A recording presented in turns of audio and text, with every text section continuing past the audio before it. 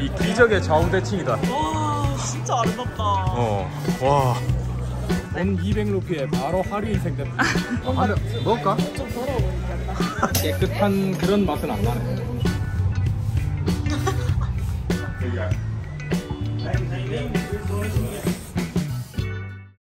이거 필연적으로 발 젖을 수밖에 없겠는데.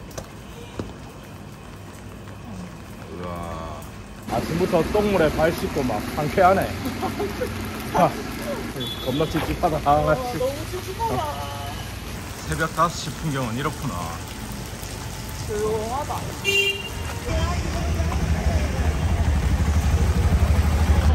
나도 발 씻고 싶어. 네, 땅과 내가 하나가 된 느낌 같지 않나? 아니. 아직 덜 힘이 들었나? 나는 힘 빼들지 않았어. 잘 돼 있다. 이렇게 웨이팅룸도 있네. 역시 수도라 그런지. 3,450 맞지? 두 명이서. 되게 천천히 오네. 위험해서 천천히 이게 18. 욕한 거 아니고 18. 19. 저거 타면 되잖아. 43, 44가. 여기다, 여기. 이 테이블도 있네? 맞아, 좋은 자리네.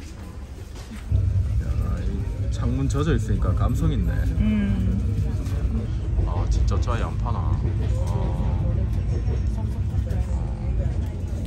다들 뭘 먹고 계시는데 우리가 식사를 안 시켰잖아. 그러니까 뭔가 지금 저기 짜이를 따라주고 있거든. 좀 소외감 느껴지네.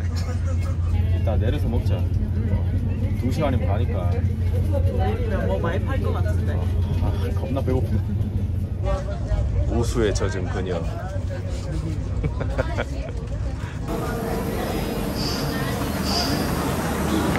혼잡 그 자체구만.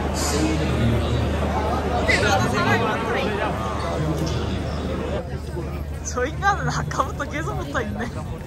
이거 흥정 얼마로 봐야 되노? 흥정 6km 정도 했으니까. 얼마 줘야 되지? 이게 택시 200 해준다 하거든? 어쩌지? 택시 200? 타지마할 이스트 게이트? Yes, it's no problem. 지금 아무하고도 흥정 안 했거든? 근데 왜 200에 선뜻해준다는 거지? 나 저 사진도 찍고 싶은데. 저기? 알로 봐, 그래. First, I picture. Yes, take picture, yeah. Won't like the pictures or video something. 하나, 둘, 셋. 하나, 둘, 셋. 네, 가자. 일단 따라가 보자. 타지마할 200.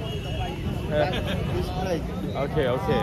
So this is Yorba Tachi cricket board. Okay. This is price. This is Taj Mahal West Gate price. 정찰제네. 되게 굿맨이었네. You take here. Pay here? Yeah, pay here. Take the slip. Your name, my name, vehicles number. Everything. 그렇구나. 오케이. Your name. Chinmunu. EON? Ruby the recharge. 그래서 260루피 받으셨구나. 그래. 쟤는 이스트 게이트 가야 돼서 East Gate. 250루피에 이게 10루피는 뭐 수수료 같은 거 냈습니다. 문 열어주는 매너. 쟤는 왜 가냐? 정체가 뭐지? 내리면 돈 더 달라고 하는 건 아니겠지? 그러니까 택시비 똑같는 거 아닌가? 또 어디 가지? 수상한데. 제가 남는 게 뭘까? 우리도 원래 저랬어야 되는 거 아니야? 그러니까 이런 식으로 탔어야 되는 거 아니야? 아닌가? 이 정찰제 이게 좋은 거 같긴 한데. 와, 릭샤 천지다, 천지야. 릭샤가 이렇게 많은데? 릭샤로 막 베개 가지고 이런 거 아니야? State Taj Mahal. 이쪽으로. State. 이스트 게이트라고? 여기라고? 구글이랑 다른데? सामने State Taj Mahal. 진짜 저것만 봤네? 영수증만 받아가나 봐. 근데 외국인 표권대가 여기라고 그랬거든? 되게 먼데? 일로 걸어서 2분 가면 나온다고? 근데 여기 티켓 카운터가 있긴 해. 근데 AC 택시 진짜 쾌적하잖아. 춥더라. 오늘 몇 도야? 오늘 27도. 어제 40도 아니었나? 미쳤네. 이렇게 다를 일이가. 감기치겠다. 일단 관광객 중에 지금 외국인은 없거든. 아 불안한데. 아 뭐야 웨스트 게이트인데? 웨스트 아니야? 이스트로 가야 되는데. 아 그러니까 확실히 잘못 내려준 것 같다. 이런 식으로 사기치나? 자 부킹 카운터 여기 있네. 누만 magnet friend, magnet. 아 마그네. no. Magnet, yes, you can. no. It's okay. 와 맛있겠다. 지금 배고파서 다 맛있어 보여요. 일단 구색은 좀 잘 갖춰져 있다. 아 맞네. 아 여기 살 수 있나 봐. 이 웨스트 게이트도 되는구나. 2% without museum. 이게 뭘까? 이게 표인가? 돈 받아. 땡큐. 저희는 내부 관람은 이게 안 보기로 했거든요. 네, 그 돈 아껴가지고 좀 맛있는 거 먹으려고요. 네, 그 망고 주스가 맛있다 그랬나? 그리고 라면 먹으라 그랬어. 라면하고 망고 주스가 벌었습니다. 외국인은 따로 줄이 있네. 와우. 티켓 서비스네. 노트북 있다고 쫓겨났습니다. 저 로컬룸에 맡기래요. 이게 귀중품이라서 못 맡기나 봐요. 20루피 한답니다. 20루피. 우와 원숭이 진짜 많다. 애들이 크다. 와, 다 매달려 있네. 라커룸은 이렇게 직진하니까 나오네요. 와 안에 사람 많노. 자, 가방 맡기고 왔습니다.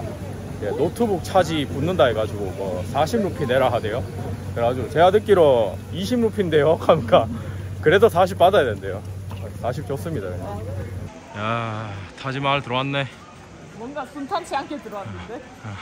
여기 들어오려고 그러니까 어떤 옷 잘 입은 사람이 갑자기 불러 세우는 거예요. 그래가지고 왜 그러냐 하니까 영수증을 꺼내보래요. 영수증을 꺼냈더니 여기에 이제 가이드랑 뭐랑 다 포함되어 있대요. 그래가지고 그러냐 감속하니까 이제 나갈 때 근데 팁을 줘야 된대요. 그래가지고 무조건 줘야 된대요. 됐다 하고 왔습니다. 기가 찬다 진짜. 그게 무슨 인클루드야. 되게 여기 직원처럼 말해가지고 사기당하지 마십시오. 아직 들어가지도 않았는데 이 뭐 입구 성벽이라 그래야 되나? 와 이거부터 진짜 멋있네. 안에 하얀 거 보인다. 언뜻 보인다. 와 나 이거 진짜 다큐 같은 데서 봤던 건데. 와 대박. 너무 예쁘다. 와 이 영상에 잘 안 보이네. 위엔 뭐 있지? 위에는 별거 없다. 이야 신났구만. 우와 뭐야. 와 쩐다 쩔어. 와 이 기적의 좌우대칭이다. 와 진짜 아름답다. 와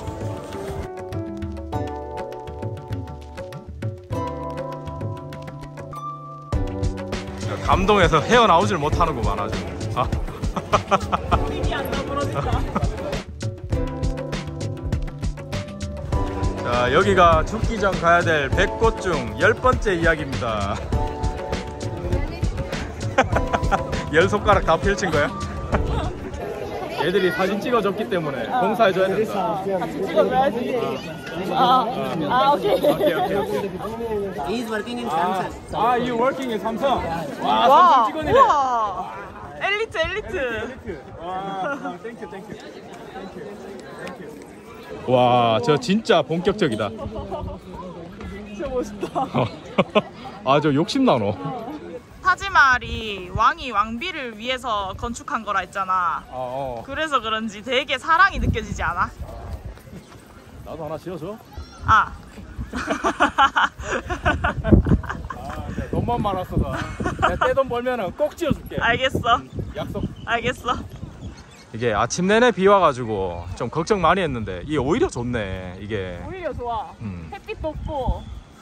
그러니까 하늘이 좀 푸르면 좀 더 예쁠 것 같긴 한데 그래도 이것도 나쁘지 않네. 그래도 제가 막 흐리게 보이고 그런 건 아니니까. 저 위에 막 난리 났네. 와 저 벤치. 저 벤치가 좀 사진 많이 찍더라고. 그런가 봐. 저 벤치네, 저 벤치. 명당이야? 저기 저 사진사 있잖아. 저 돈 받고 이렇게 사진 찍어주더라고.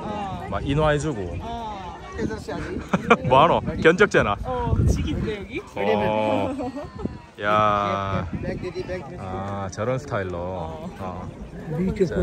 잘 보고 공부해놔라. 저런 스타일. 찍이나? 야, 자리 잡았네. 이거 어떻게 찍어야 되지? 모르겠다 이거. 저 아저씨. 됐다. 이게밖에 없다. 야, 뒤에 사람 겁나 많거든. 뻔뻔하게 찍어야 돼.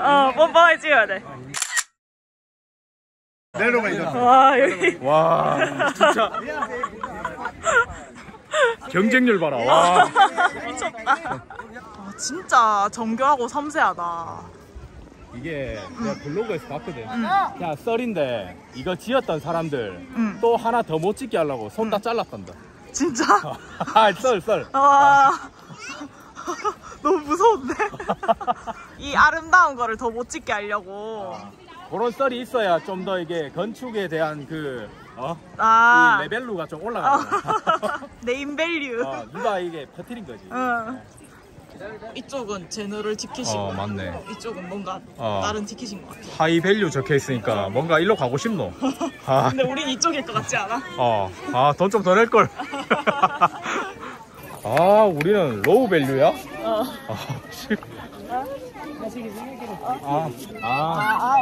오케이. 애들은 찍어준다.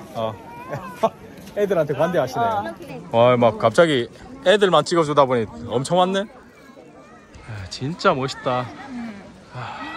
근데 사원 다니면은 달리 할 말이 멋있다, 예쁘다, 웅장하다, 화려하다 이런 거밖에 없는데. 근데 멋있어. 와, 옆 건물도 멋있다. 이게 흰색만 있는 게 아니구나, 타지마할이. 이게 겉에 성벽이라 그래야 되나? 거기는 다 빨간색이고 뭔가 빨간색이니까 좀 지켜지는 의미? 맞아. 좀 다가가기 힘든 그런 것도 있고. 우리가 느끼기에도 그렇게 느껴지니까. 우와. 옆으로 왔는데도 대칭이야. 정면 아니지 이거? 낙서해놨네. 대리석인가? 그런 거 같아. 만지지 말라는 소리 없어서 만지는 거. 맞아요. 뽀뽀도 안 받까? 왜? 더럽다. 신성모동 아닙니다. 더럽다니. 맨날 하면서. 저 구멍에 뭐 있나봐. 뭐지? 뭐가 있을까? 뭐 보이나? 아무것도 없는데? 그냥 방이야. 카메라가 뭐 어떻게 해야 되지? 어떻게 해야 보일까? 어디에 초점을 넣어야 될까? 이제 보인다. 보인다. 아무것도 없네. 그냥 흰색 방이야. 저게 이제 군중 심리하는 거다. 그렇지. 한 명이 보기 시작하니까 다 본다 해가지고. 다 본다, 다 봐. 지나가면서 계속 저거 뭐지? 하면서 보는 거지. 이게 올라가는 데가 어디지? 정면에 있나? 저쪽 면에 안 봤으니까 저쪽으로 가보자. 왠지 절로 들어가서 위로 올라가는 것 같거든. 이 하이밸류인가 그거 아이가? 그 길 같은데? 맞아. 공부해야 되는 같네. 위로 올라가는 것도 안 되나? 안에 들어가고 싶어. 아니 그래. 들어갈래? 아니 올라가. 저기 몇 표 서 있어 저기. 되게 아쉬운가 보네. 조금 아쉽네. 근데 모두가 또 들어가면은 뭐 돈 아깝다느니 뭐 그렇게 하니까. 200루피가 못한다 해가지고. 이것도 군중 심리인데. 만난 사람들 다 그냥 들어가지 말라 그래가지고. 맞아. 저기 적혀 있다. 뭔데? 저기 뭐 250 뭐 하면서. 맞네. 250루피 적혀 있네. 여기. 배고프다. 밥이나 먹으러 가자. 엄청 배고파. 400루피 아낀 걸로 밥이나 먹자. 그 찾아놓은데 이름은 너 자니스였나? 자니스. 그 뭐 망고 뭐 주스 맛있대요. 망고 주스 엄청 맛있대요. 가서 꼭 먹어야겠다. 뭔데? 돈 200루피에 바로 하류 인생 됐다. 아니야, 우린 제너럴이야, 제너럴. 로우 밸류 아니야. 제너럴도 하이밸류 하면 더 좋잖아.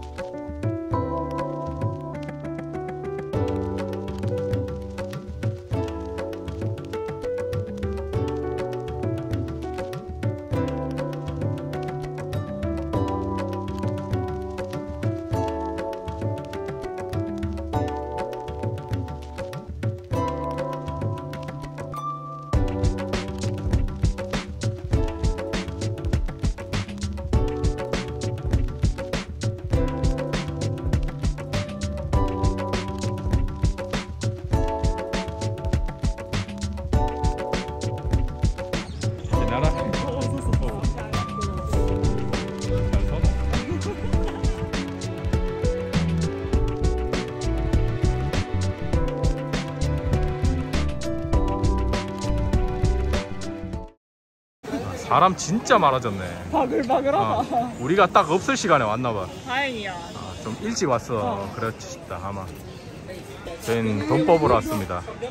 여기도 수수료가 안 들거든요. 돈 뽑히는 소리. 제발. 왜 이렇게 화냅니까? 진심으로 한 번에 된 적이 없다. 딴 데서 뽑자. 아유, 화 좀 푸세요. 아, 이거 오인가? 오이 냄새 나는데? 낯설지 않은 사이즈인데? 낯설지 않네. 이거 마실 거 안 파나? 뭐 있어? 이거 뭐지? 이거 레몬인가 라임인가? 레몬? 하면 먹을까? 좀 더러워 보이게 한다. 아, 여기에 아이 사람아. 어? 아, 정말. 두잔. 네. 색안경 제대로 끼셨네. 코리아. 네, 사우스. it's okay. Do you have a postcard? Yeah. postcard? Do you have? Really? 아, 있다. 오, 괜찮은데? 와. 이거 너무 시원하네, 이런 거. 엉망진창이네. 땡큐. 땡큐. 돈. how much? 20 rupees. 20 루피. 이거 할까? 300원인데. 두 개 할까, 그냥? 겁나 싸네. 두 개 할까? 밝은 거, 어두운 거, 뭐 이렇게 해도 되고. 이거 하고 싶어, 그러면. 이렇게 두 개. 오케이, 투. 이거 뭐 둥둥 떠 있노? 내가 더러울 것 같다 했잖아. 그 향신료 이런 걸 수도 있잖아. 정말. 맛있나? 맛은 있네. 봐라. 색안경 끼지 맙시다. 이런 맛. 깨끗한 그런 맛은 안 나네. 약간 마살라 섞인 맛. 살짝 짜봐. 약간 계란 썩은 맛 나는 것 같기도 하고. 근데 그런 거 생각하면 못 먹는다. 이미 생각해봤다.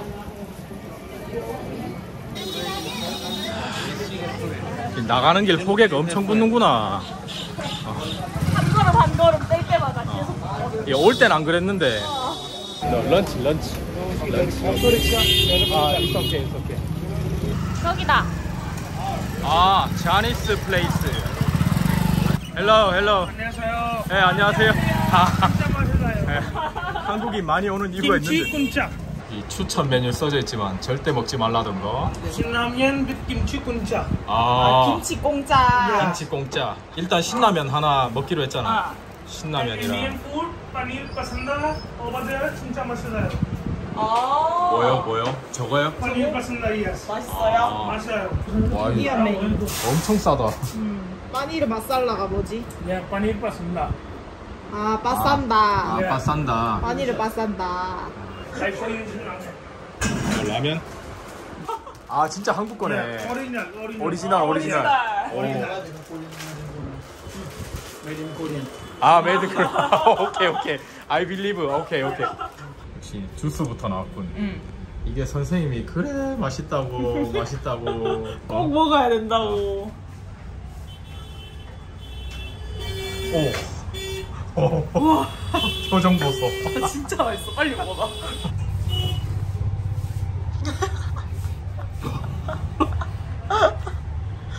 와, 여태까지 먹었던 거 중에 제일 맛있는데. 진짜 맛있지.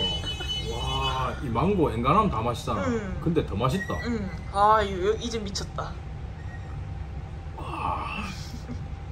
뭐지? 같은 과일 썼는데? 이 영롱한 신라면의 자태. 김치 클라스. 이게 김치?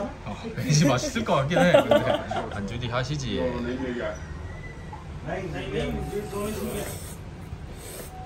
라면 3,000원 안 되는 거 되게 싸다 근데. 맛있다. 신라면 근본. 역시 신라면. 맛있어요? 맛있어요. 감사합니다.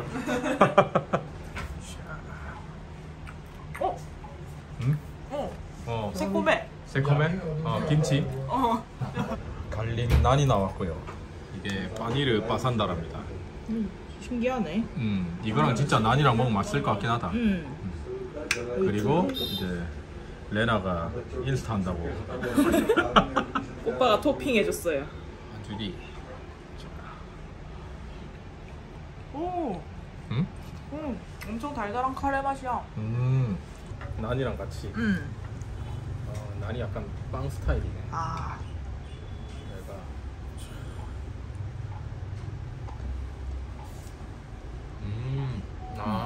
맛있지? 달달한 카레 스타일. 맛있다. 이리 보니까 피자 맛도 좀 나는 것 같아. 오. 토마토도 들어있고요.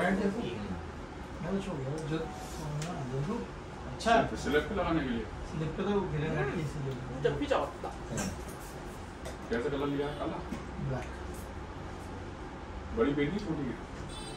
그러면 오늘 방송 여기까지. 시청해주셔서 감사합니다. 또 다음에 더 재밌는 영상으로 찾아뵙도록 하겠습니다. 안녕히 계세요. पूरे घर में लगवाए एक ही कलर के 동네 인싸네 저분. 몸한테 인사 다 하고 다닌다. 나 사고 났어. Are you okay?